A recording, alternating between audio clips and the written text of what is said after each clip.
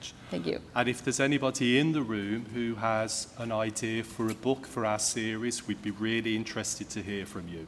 I have. I'm going to speak in English, so now might be the time to put your headphones on, not least because I speak English with quite a heavy regional accent, so it might be difficult for some of you to understand. I'm suspecting it might be difficult for the translators to understand me as well, so I'm going to speak very clearly if I possibly can. In actual fact, the research that I'm presenting here, me and Christina are engaging with a very similar set of debates.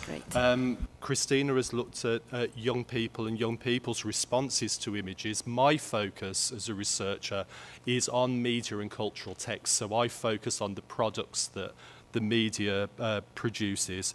And my issue of debate is what's generically and sometimes quite unhelpfully described as sexualization.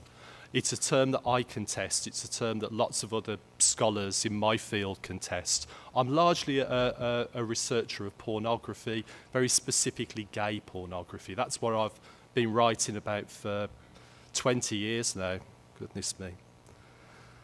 Right, so if you get bored of listening to me or you can't understand me, there'll be lots of fabulous pictures to look at, so that's good news at least. So really what I need to do is start off by providing a set of contexts in which I need to situate the iteration of masculinity that I'm talking about.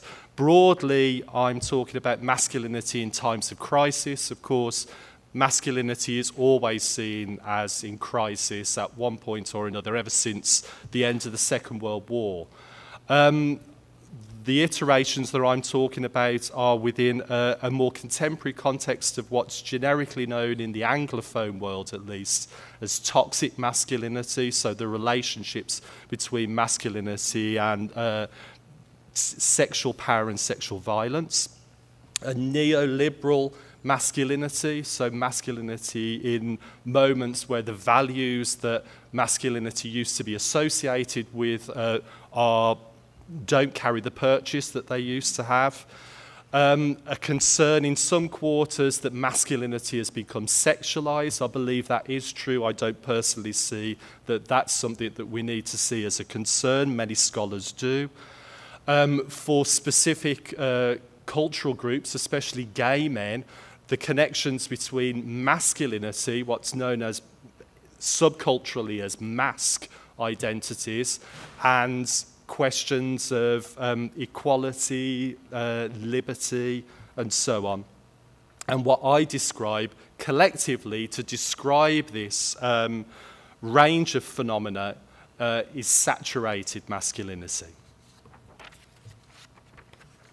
So, I'm interested in sexualized masculinity.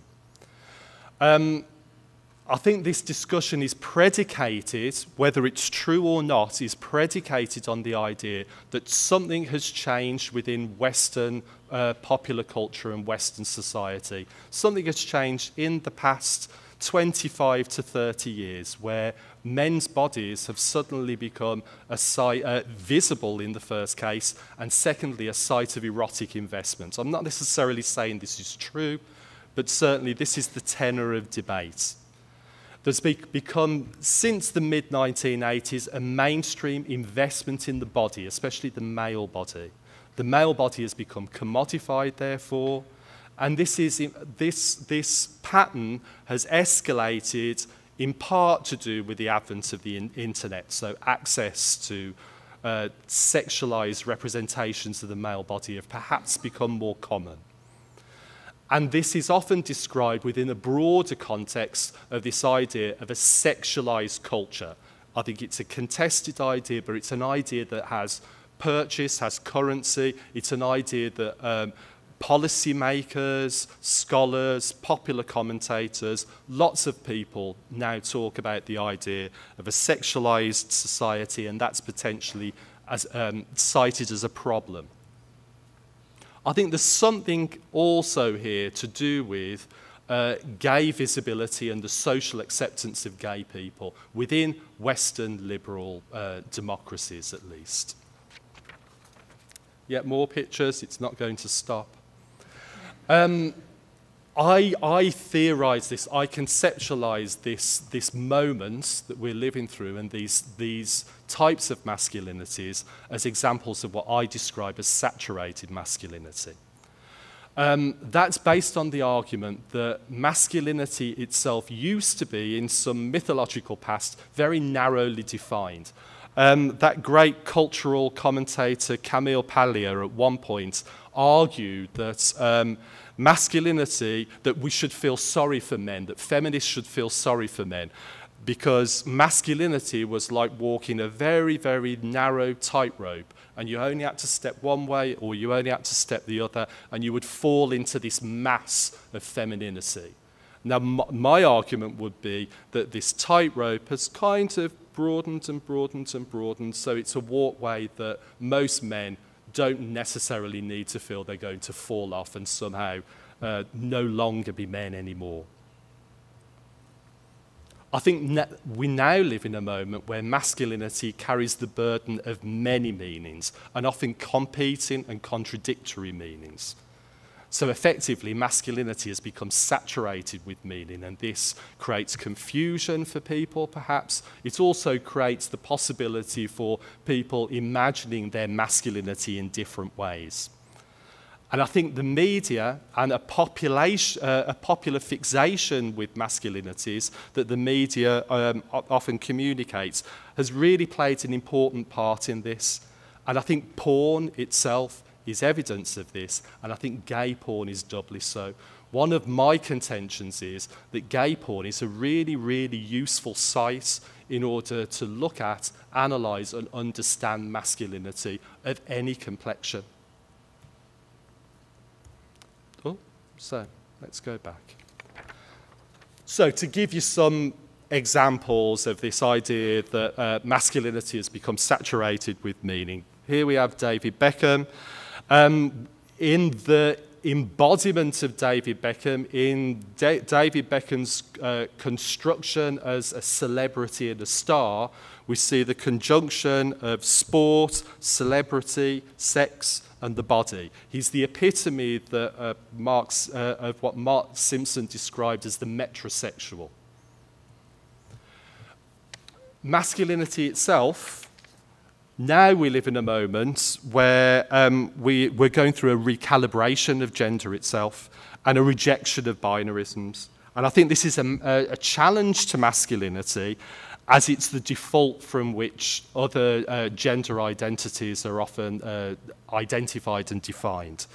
But masculinity itself is no longer reducible to either biology or physiology. In fact, this isn't the only model of masculinity that's available. This is a very famous American porn performer and rights activist called Buck Angel. You may not be familiar with him. In yet more recent times, we have seen evidence of this new iteration of masculinity. I don't know that any of these models of masculinity look massively different in actual fact when you see them alongside each other, but this is a melding of the sportsman and the porn actor. And this isn't just about grooming, I don't think, but it's about individuals presenting their bodies as sexual objects. So this is a very specific narcissistic form of masculinity, which I think has always existed in actual fact. The idea that spawn as sexuals like representing themselves, constructing representations of themselves, photographing themselves. It's another one of Marx's neologisms, but I think it really has captured something of some significance. And I think what's especially important here is this kind of connection between conventionalized sources for representations of masculinity and pornography as a site for sources of references of masculinity. This kind of melding of the two is particularly important. Okay. One of the problems, I think, with Anglophone scholarship, at least, is that in the English-speaking world, we've got a tendency to choose our very own specific objects of study as if they're evidence of global phenomena, and we tend to disregard what's happening in parts of the world where people don't necessarily speak English. I think it's very, yes, I'm sure that is everybody's experience here. We inevitably have to look further afield, I think, to realistically talk about masculinity. And I think we can see in the Hispanic world, especially in Spain, we can see evidence of a more overt, a more sexualized masculinity in this country. I'm a huge fan of Spanish popular culture. If I wasn't here at this moment, I would be watching Salvame, I would be watching Gran Hermano, I would be watching Ana Rosa. I devour these programs. And I'm very, very conscious of the kind of very specific, culturally specific versions of masculinity that we see presented in these programs. So we've got Rafa Mora here, what we would describe as a tabloid dreamboat in England, and he's just kind of one example.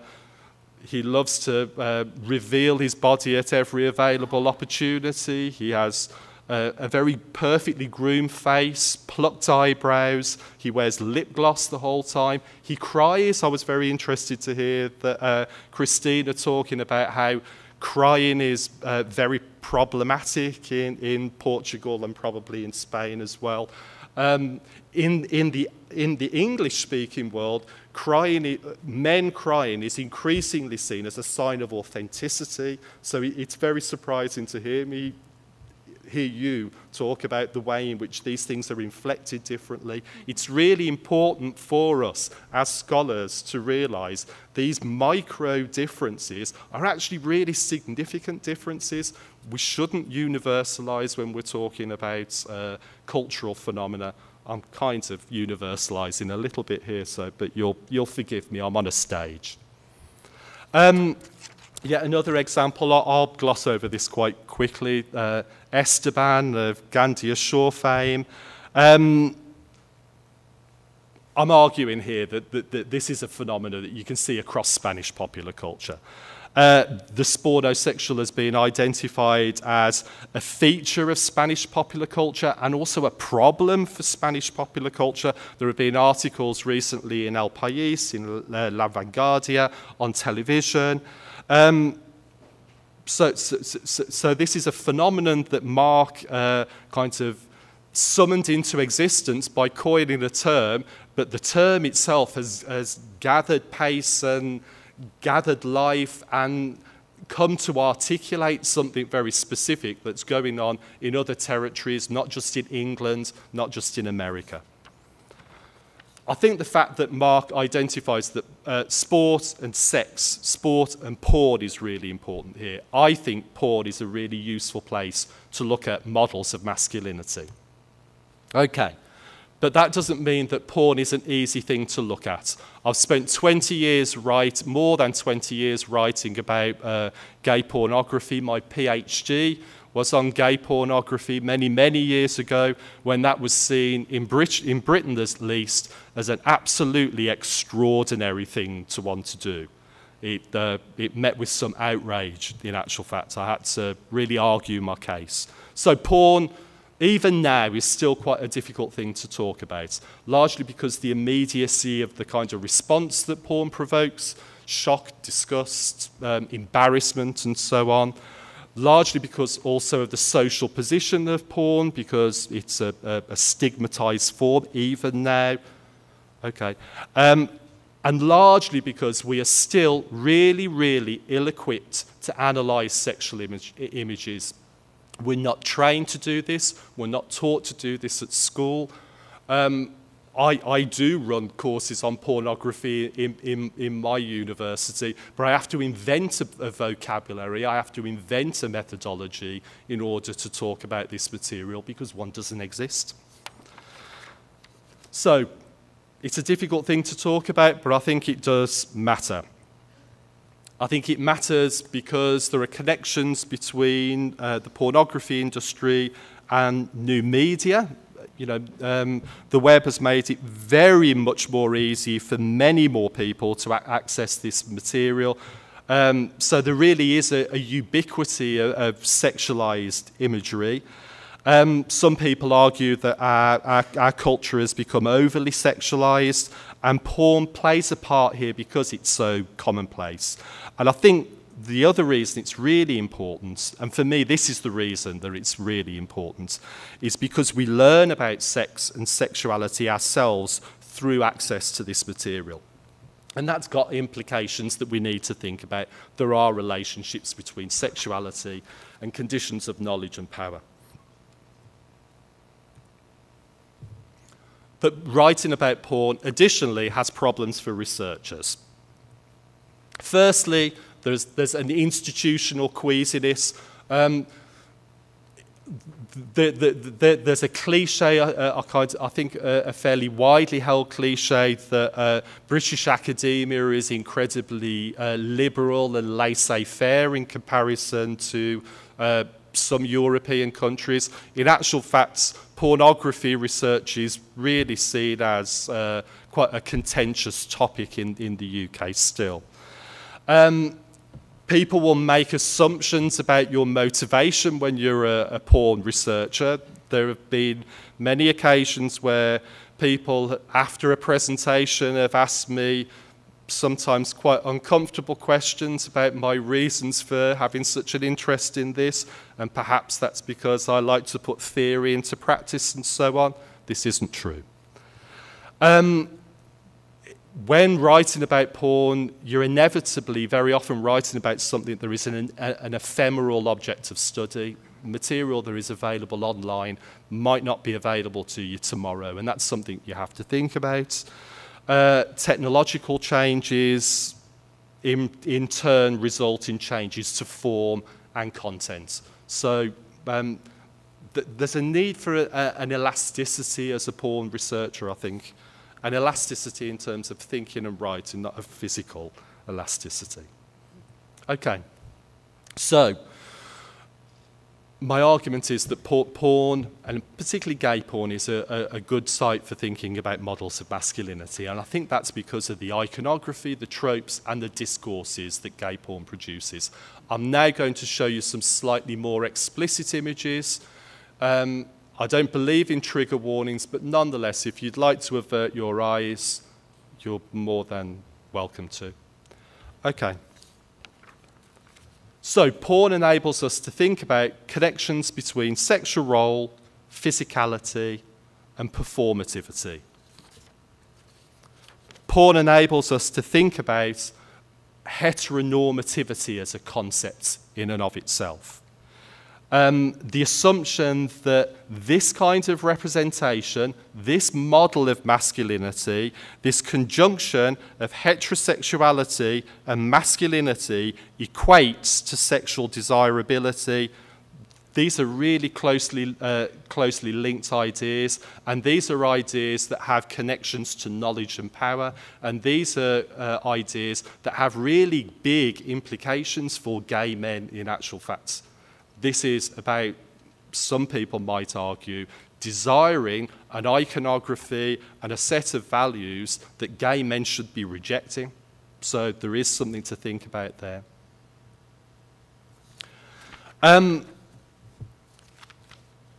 Gay porn enables us to think about ethnicity and nation as well, I think. It reminds us kind of quite vividly and explicitly that masculinity is not always white. It also enables us to think about social class, and that social class impacts on versions of masculinity. It also enables us to think about generation, and that masculine representations change over generations. The ways in which masculinity is figured when you were a very young man is not the same way that masculinity is figured and represented when you're a man in your middle age or a man who's older than that. So, yet again, porn enables us to think about these things. You all thought that porn was just about jacking off. Well, it's about a lot more than that. Okay, I'm coming to my conclusion. The other thing that I think we need to think about is the connections between porn, The idea of amateurism, as amateurism has become an incredibly important trope in pornography, and the idea of the self. Amateurism in all its iterations really is changing the landscape of the porn industry, and it really, I think, enables us, it connects us back to thinking about the ways in which young men via social media are constructing representations of themselves. So yet again, this connects to the kind of material that Christina was talking about. In Anglophone parlance, we talk about the idea that young men are pornifying themselves, so making themselves, creating porn representations of themselves. I don't know necessarily that that's the only thing that's going on here. But I think we really need to discuss these things really carefully.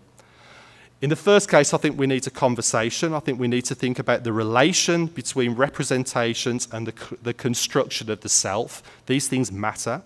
I think we need to think about the political conditions under which sexualized masculinity emerges and why it's important. I think we need to think about the loaded nature of masculinity and the attendant pressures it presents, because I think they matter a great deal.